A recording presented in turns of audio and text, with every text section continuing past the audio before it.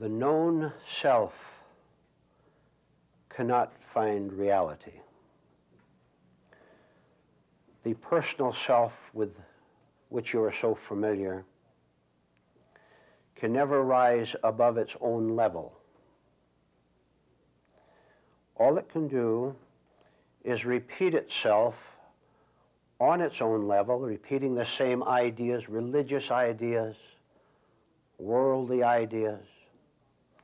All it can do is repeat on the horizontal level. It can never rise up in the air. And it is extremely important for you to understand these opening comments.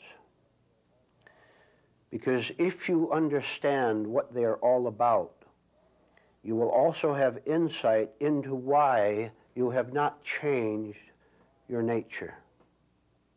You will understand why you are still a captive of your own irritations, of your own bewilderments about life. You will understand the causes where you went wrong, and understanding those causes thoroughly, you will then see that they are faults, and the seeing of the faults will put them in back of you so that there is room for something different. Trying to change your known nature, made up of ideas and experiences, convictions, whether they're religious or social ideas you have about yourself, trying to change your ideas only results in you acquiring a new kind or a new set of ideas on the same level. Therefore, your basic nature remains unchanged. You're still a captive of yourself. It's like having an automobile and trying to make that automobile fly. An automobile is made to go horizontally along the ground, and that's fine for that purpose. You have an intellect, and the purpose of that intellect, one purpose, is to enable you to function properly in this life, to carry out in your business world, in your family life, or whatever. However, can you understand, please try to understand, that the mind you use to conduct your trade or to raise the children or to get an education, can you understand that that mind, that intellect, that collection of ideas is severely limited? It can only give you an education. It can only tell you how to conduct your business. It cannot go beyond that. If you understand that you are presently on the horizontal level, moving horizontally, never upward, if you understand the limitations of the way you are now thinking and living and feeling and reacting, you won't make the dreadful mistake that most human beings make, which is this. Taking religious words, a so-called religious person will say, I talk about God, I talk about a future life somewhere. I talk about these things and I think about them and I quote religious books. Therefore, I am different, you are not. The mind is still operating on the level of its own familiarity with words.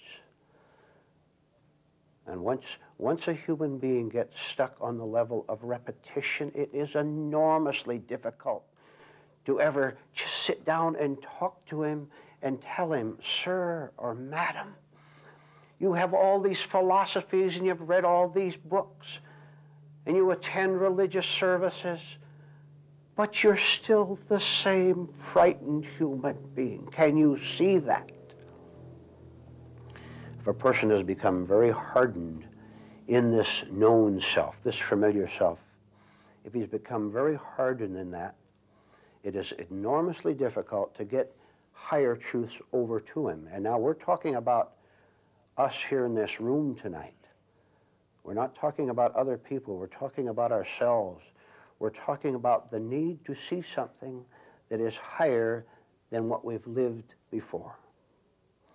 We're trying to see that there is a way that is, listen please, talking about a way that is not right. It has not solved our problems. It has not changed anything. Somewhere we picked up all these philosophic ideas and thoughts, and we thought that they were going to change us, comfort us, protect us, and nothing of the sort happened, and nothing of the sort can ever happen. There can be no change in the intellect except from one idea to another. Now, I'll tell you what it's like. Imagine a schoolroom filled with young children. And during the night, before they came to school that morning, a vandal had snuck into the school, and here's this large blackboard up in front of them. And this vandal had written all sorts of wrong things on the blackboard, wrong conclusions. For example, he said that the capital of France was Tokyo, and gave wrong mathematical information. 8 and 8 make 20. A lot of misspelled words up there. And here's these little children. Now look. The children are looking at all these wrong conclusions, but they don't know they're wrong. They're taking them as right because they were put up there, and they thought the teacher had put them up. The teacher didn't put them up. Somewhere in the night, someone who didn't know the answers put them up there. And so these children maybe go home the next day. The teacher doesn't show up or something. They go home, and they take these ideas as being true. Now, that's the end of the illustration, but the beginning of an enormous task for us. Do you understand? The only reason we go wrong is because we're operating from wrong thoughts, wrong feelings. If we were right internally, things would go right. If things don't go right, there's something wrong with us. And it's about time we became humble enough to look inside ourselves and say, you know, that's true. Things are going wrong. I don't like to admit it, but I can see the collection of ideas that I operate from have only got me into trouble, and they make me tense. And the last thing they do is give me that quality called contentment. So look, here we are. We have a known self, very familiar. You know your habits, you know how you think, you know how you go through your day. Well known to you. And you also know from personal experience that you haven't changed inwardly. All those quotations of philosophical books hasn't changed a thing. Look where this leaves us. Oh, what a leap we're going to have to take now. No reforming the known self. No reforming it. It can't be reformed. Haven't you tried to reform yourself? Haven't you said, I'm not going to get angry anymore. I'm going to treat my spouse better. And you treated your spouse the same way the next day. Haven't you seen the impossibility of changing your actual nature? So if we can't reform, what does that leave us with? Listen. Listen to this word, and if you are really sincere about changing things, about being a different kind of a human being here on earth, forget the word reform and think of the word replacement. Replacement. Now, a thing that's replaced is something that's entirely new. If you have an automobile and it won't fly, then you have to replace what you have as that mechanical automobile. And you have to replace it with an airplane, and now you can fly. We're talking about the spiritual airplane which exists. Down to practical application. Haven't you ever felt that you've missed out in life? Yes, you have. Haven't you felt that somehow you've been cheated, passed by, that other people have had favors and fortunes that you've never had? Now, listen to what I'm going to tell you. First of all, the feeling that you've been left out is false. It was false at the beginning, from the very start of that wrong attitude, that life has passed you by. Now, don't you deny that that's in you. I know it is. Connects very much with envy, doesn't it? Jealousy of other people. So you feel that you haven't been favored like someone else has. They're more wealthy or more successful or more popular or better looking or whatever. So you have all these ideas. Do you know where that comes from? It comes from this known self. You have always known that idea. You have always had it. So where does it leave us? With replacement. Now we have something we're going to have to look at very, very carefully. How can the known self, what you already know about, your habits, your experiences, your tears, and your temporary excitements, how is that, the mechanical automobile traveling horizontally, how is that going to replace anything? It isn't. It has nothing to give. But you still think so, and you try to make it give you something higher than itself, which is why you're always depressed. I know what's happening to your minds. I know that when your escapes have been cut off, you start to get a little nervous. You start to say, well, then if I can't change myself, what is the answer? What you said, the speaker said that something higher than my mechanical mind and my known self exists. Where am I going to find it? You will never find it. That's the secret. That's the marvelous explanation. You can never find it. Because the mind, the intellect, cannot enter the kingdom. The airplane can't fly. It can only repeat itself. Now, where does that leave you? It leaves you with understanding 100% what you have to do next, which is to do nothing at all but understand. The slightest action that you take to try to change yourself, to get rid of your temper, to get rid of your depression and your fear, the very first slight movement you make to get rid of it will keep it. Because you're activating your mind, you're activating all these habits, all these escapes that you have that say, if I do something, I will feel different. You don't feel different at all. You have the temporary thrill maybe of meeting a new person or succeeding a bit out in the world. And nothing has changed. You see, here's the difficulty in talking about a transformed nature. You can't conceive it. How can the old understand the new? How can the automobile understand the airplane? There's no understanding in it at all. But what you can do is say to yourself, everything I've done to make myself happy has failed. All I have done is struggled with it, getting more frustrated all the time, getting more angry all the time, feeling trapped by life, wondering what it's all about.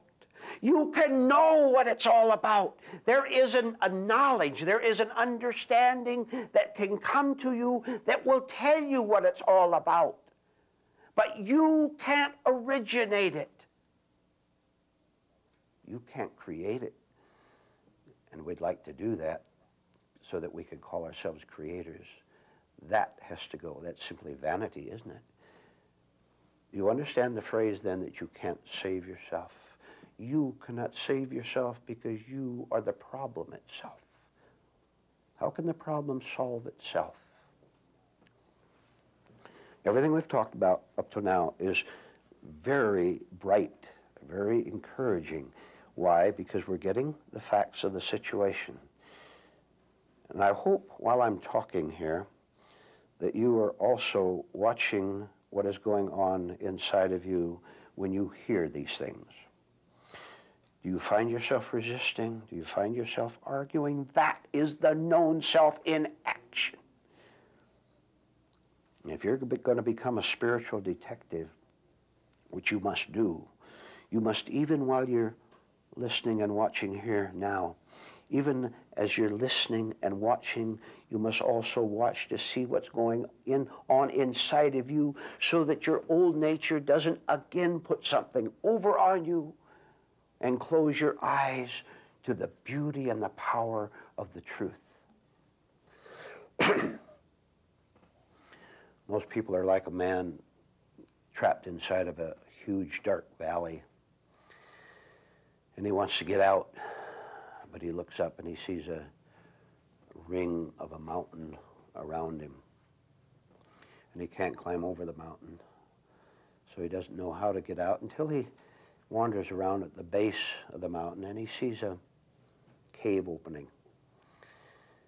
and he looks in and he sort of senses, he understands that this cave, which is a tunnel really, starts at the inside of the valley and leads right directly through the base of the mountain and leads to the outside where there's freedom. He senses that. But he also, as he looks into the mouth of the cave, he becomes frightened. See, the dark valley of the canyon is known to him. That's the known self, his familiar habits.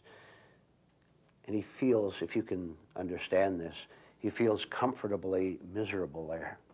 That is, he's there and he knows what's going to happen next, even if it's heartache, even if it's disappointment. He knows what's going to happen next. When you start the spiritual journey, when you enter that dark cave for yourself, you don't know what's going to happen next. You don't know what's going to happen to you. You don't know what terrors, as you call them, are around the next bend in the cave. But shall I tell you what you have to do? You have to go. You have to leave the known life that you have. As exciting as it is, as fulfilling as it seems to be, and enter that dark cave and face the terrors. And I'll tell you, you have to be brave. You have to enter the dark cave and say to yourself, anything I have to go through is better than continuing to live the kind of a life I'm living now, because it is no life at all. You know how we hide things from everyone else and we pretend and we put on smiles and we try to convince ourselves that everything is okay and that we have the answers? That has to go. And one way it can go is for you to enter that dark cave, as the man did. And when he got in there, he saw all sorts of things he didn't want to see. If you're going to investigate yourself, which you must do, you're going to see all sorts of things you don't want to see. You thought you were intelligent, and you see that you weren't. You thought that you were so sure of yourself, and you see that you tremble and fake it out in the outer world so people won't see. You'll see things that will upset you, but let me tell you, the first step inside that cave is the first step toward a true life, toward sanity, toward you being free. How's this? Listen to this. To you being free of whatever is now bothering you. What is it? You name it, and I will tell you that is the first stage toward you erasing all that pain that you have and all that uncertainty and feeling left out and feeling cheated. So the man goes inside the cave, and all he sees are dark, deep pools that he has to carefully walk around lest he fall in. And he hears strange sounds of strange creatures flying overhead. And he comes to dead ends in the cavern, and he has to retrace his steps, and he has to come back and start. he has to come back and start all over again dozens of times. But look, let me tell you an attitude to take inside that cave. That is investigating yourself. That's what it means to investigate yourself. What do you care how many times you have to start all over? What do you care every time you see you have to start all over? You have learned something. You've learned that you were in the wrong passage inside that cave. Now, isn't that nice to know that? Most people never learn it. While going down the wrong passage, they're screaming to themselves, I'm doing right, I know what is right. Have you known people do that? You've known them. And you know how they're tearing themselves apart. We're going to be more intelligent than that. We're going to come back 1,000 times if necessary, down back to the main passageway and start down again. If you do, and you keep going, a marvelous thing will happen to you one time. Let me tell you how it happened to the man, and you'll see the parallel. After a long, long time wandering around the cave, lonely and scared and not knowing which way to turn, at a certain point, there was just enough light in a certain section where he could look down, and what he saw was a used-up candle. And he looked down and he picked it up, and a dozen thoughts raced to his mind at once. And he finally said to himself, this is interesting, this is encouraging, this is marvelous. Someone has come this way before. Someone else has succeeded. Someone else came in this cave all alone, just as I'm doing, because there's evidence of the candle, and he simply put that candle down and picked up another one and went on his way. And he went on his way, went along. He saw another candle and saw another and saw another. You're going to see signs of your spiritual journey, just as that man did. You're going to see yourself changing inwardly. You're going to see that your very nature no longer, for example, when you get out the other side of that mountain as that man did, you'll see yourself less and less and less concerned with your own life. And the reason you're less concerned with your own life, because you understand that, listen to me, you understand that it is not your life anymore, therefore you don't have to be concerned. You were free. Look how concerned you are now, how desperately you explain to other people. Look how you run around wondering if you're doing the right thing or whether you're going to offend someone, wondering how you got trapped in this or that situation and how you're going to get out of it. Self-concern. When you exit on the other side of that mountain, I will tell you why you will have no self-concern. Because you won't have a self anymore. You won't have that usual self, that known self that we talked about earlier, that is always nagging you, that is always telling you how horrible you are, how many mistakes you've made, and always telling you that it's always going to be this way. And you listened to it, and you went into despair because you were listening to your old nature. When you got into the bright sunlight, when you exit from that cave, you won't understand how it happened, but you'll know that it did. You'll be walking out there and you'll say, how come I'm not so worried about my finances, for example? How come I'm not so concerned about losing that person anymore? How come everything is different?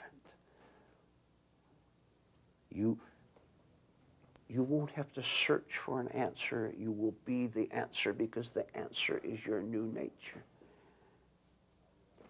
And now you know. Now you understand the difference between the way you were years before and the way you are now. And you're not thinking about it. You were understanding it. You were comprehending it. And you know that a spiritual miracle has happened in your life. And you understand really and truly how rare it is for any human being, man or woman, to actually come out of the old life and entered into this new one that we're talking about, how rare it is, because you understand how long you resisted, how you fought, how you thought that truth was the enemy, how you thought that you were being destroyed as you went through that cave. And instead, little by little, the signs came. The signs came that you were doing the right thing after all. And you grew more sprightly in your step, more sure of yourself, till you finally exited out on the other side. Now look, at this point, you'll have no enthusiasm for giving credit to yourself for being spiritual. You'll understand that true spirituality, authentic spirituality, is something that is not created by you and cannot be, because it's not of the old nature. It is something that comes to you when we give up. When we give up what? Well, when we give up the old nature, when we give up our vanity, when we give up trying to save ourselves. And what you find out eventually, that there is no self there to save at all. There is only the illusion. There is only all these thoughts that crowded through our minds, jumbling through our minds, all these thoughts that said you'd better save yourself by becoming a success in this life. And you maybe became a success, or you didn't become a success, but your ego then revolved around failure. But in either case, you said, I haven't made, and then you didn't have it made the next morning. Let me tell you, that light on the other side of that mountain is forever. There's no ups and downs in it. There's no anxiety in it. The anxiety, you finally understand, that anxiety belongs to the old nature, not to the new. And now you have the new, and now you enter a state that is called rest.